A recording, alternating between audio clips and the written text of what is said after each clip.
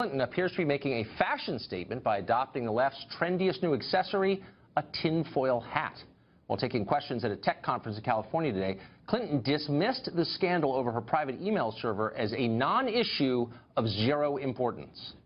My email account was turned into, the biggest scandal since Lord knows when. This was the biggest nothing burger ever. It was a mistake. I've said it was a mistake. And obviously, if I got to turn the clock back, I wouldn't have done it in the first place. But the way that it was used was very damaging. It meant nothing. It was totally irrelevant, which does raise the question, if it didn't mean anything, why did it hurt her campaign so much? She had an explanation for that, too. She said because the right-wingers in the media, the Washington Post, the New York Times, wouldn't let it go. I know you had Dean Baquet here from the New York Times yesterday, and they covered it like it was Pearl Harbor. And then in their endorsement of me, they said, this email thing, it's like a help desk issue. So it was always a hard issue to put to bed, but we put it to bed in July, and then it rose up again.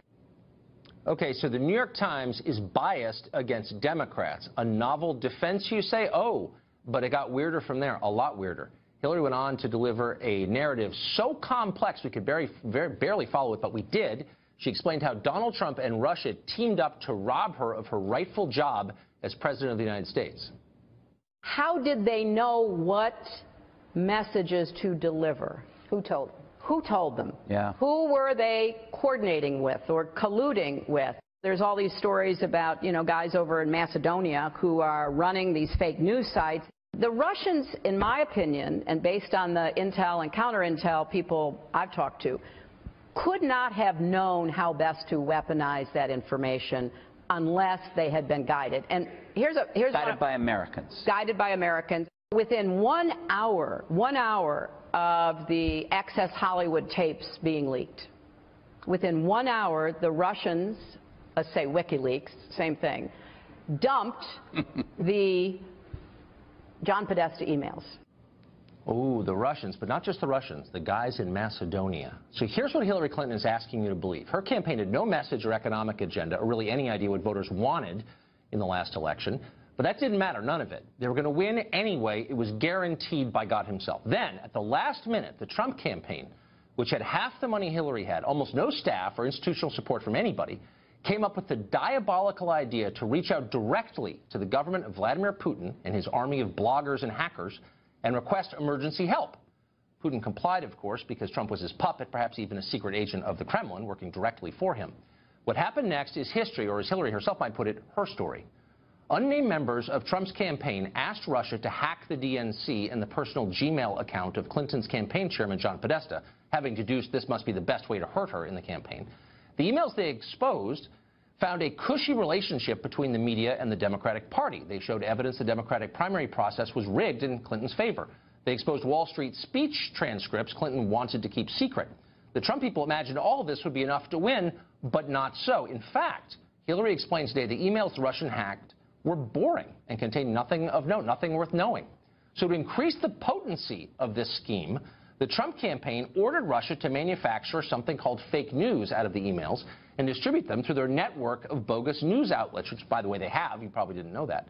Now researchers at Stanford have actually discovered that the fake news Hillary refers to was seen by almost nobody and believed by even fewer people. But according to Hillary, it was enough in the end to bamboozle the sad and easily confused voters of Pennsylvania and Wisconsin into mistakenly voting for Donald Trump. And by the way, she feels sorry for them for doing that.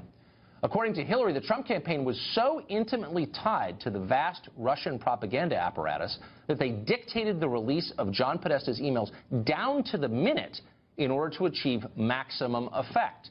They were apparently successful in this, even though, according to Hillary, nothing bad was in the emails in the first place, and they should have had no effect at all. Is that diabolical enough for you? Now, keep in mind that Hillary confidently asserted all of this today while providing precisely no evidence that any of it ever happened. A conspiracy so vast, she doesn't need to prove it. Now, no matter how much you may dislike Hillary Clinton, and some of you may, it was a poignant performance to watch. You almost wanted to help her. Mark Stein is a writer, a columnist, and a regular sub for Rush Limbaugh on the radio, and he joins us tonight.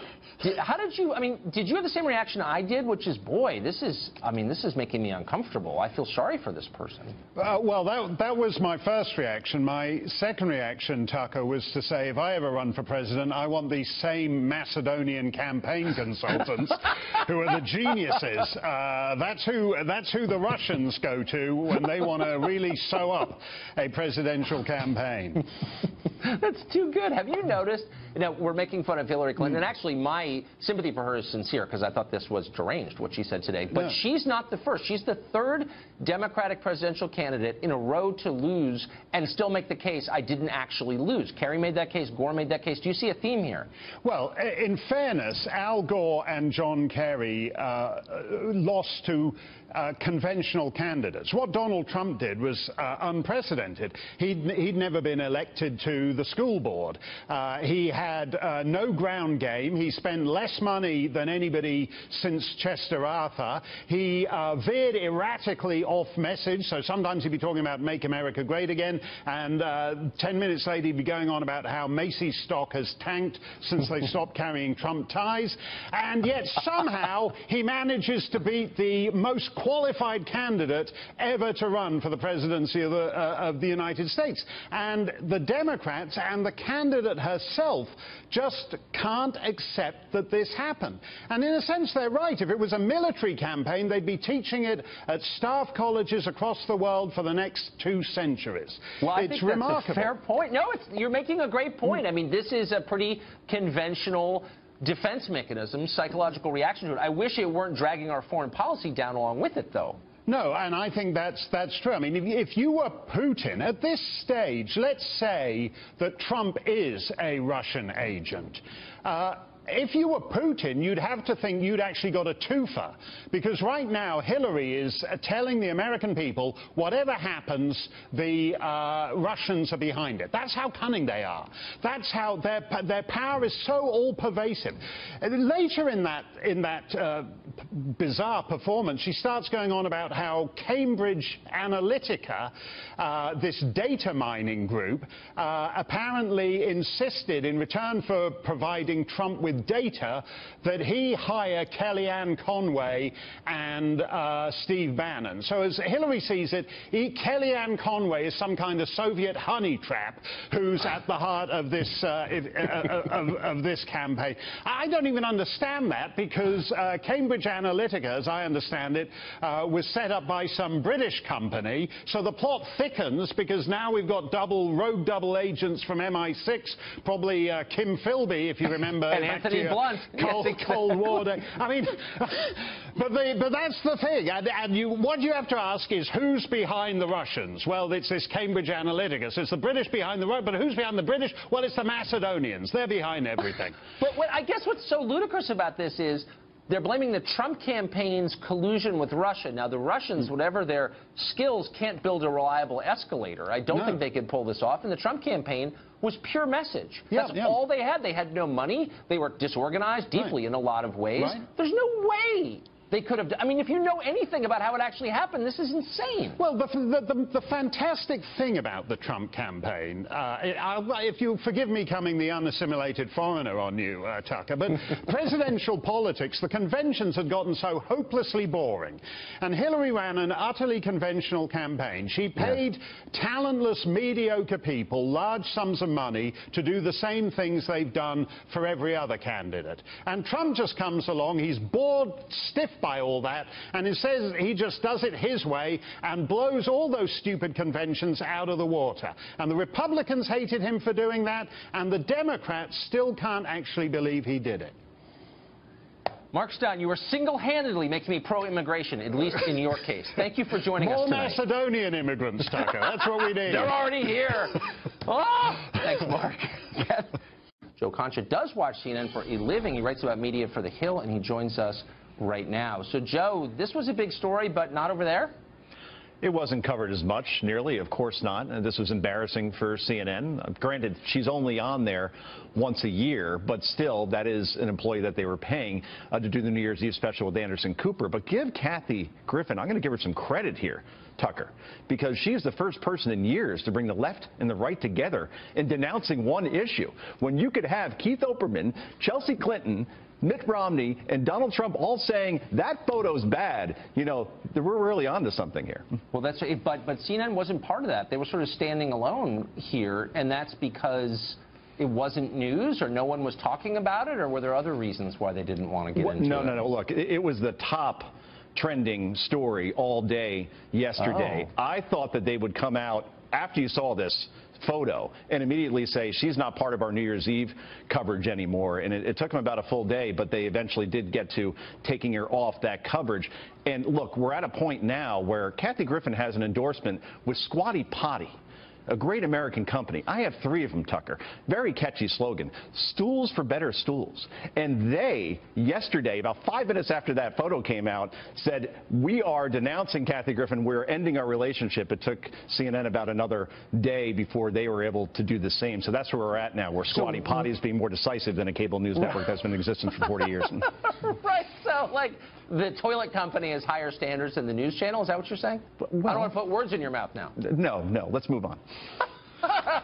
So what exactly does this mean? And as a factual matter, was she employed by the channel? Was she, coming in every year? Were they paying her for that? And how long had she been doing the New Year's thing? Oh, I would think she was absolutely compensated. She's been doing the New Year's Eve thing since 2007 with anchor Anderson Cooper from Times Square. It's a very highly rated special that they do every year, mainly because they got 2 things out of it. They got ratings because she did a provocative thing probably, or said a provocative thing, and they got virality because the clips kept moving on and on. So that's probably what delayed CNN's decision here. But look, social media is the great equalizer now in 2017, Tucker. CNN, I think, thought at first probably maybe this will blow over by December when they announce she's coming back. But if that happened, you would have boycotts, which I know you don't like, of advertisers. Yeah. You would have a PR nightmare, and you would have people screaming about this, because that is an image. Take Trump and Griffin out of it. That is an image of an American citizen holding up a beheaded head of a sitting president, mimicking our greatest enemy, you could argue, in ISIS. And that's something that's etched in people's memories that they would not forget. This is her legacy now, unfortunately. Yeah, I mean, she was horrible before, just pandering to the elites and their stupid, closed-minded attitudes. So I turned into that channel yesterday to see, are they covering this, and what are they covering? Because it's kind of interesting to see their alternative reality. And this is what I saw. Watch. Being president is not agreeing with the president. He complained that his first trip overseas was going to be too long, that he wasn't looking forward to it, and he returned to the White House angry. He's gained weight, according to these sources. He doesn't trust people around him. He's withdrawing. Not a good picture. It's the one being painted by those sources. I actually like the anchor over there who just said that, but that line, I really had to put it in my refrigerator. He's gained weight, according to sources. According to sources. You know what the #1 complaint of the New York Times readers are? This is according to their public editors year after year. The overuse of unnamed sources. If I'm a reader just sitting at home, I'm wondering, okay, who has the motivation and the agenda to go on the record with CNN, who Trump, he hasn't appeared on that network since August of 2016. What friend of Trump is running to CNN to talk about how much of a bad mood he's in and how much weight he's gained? And what is the credibility of this source in the first place? Motive, agenda, credibility. And here's the problem, Tucker.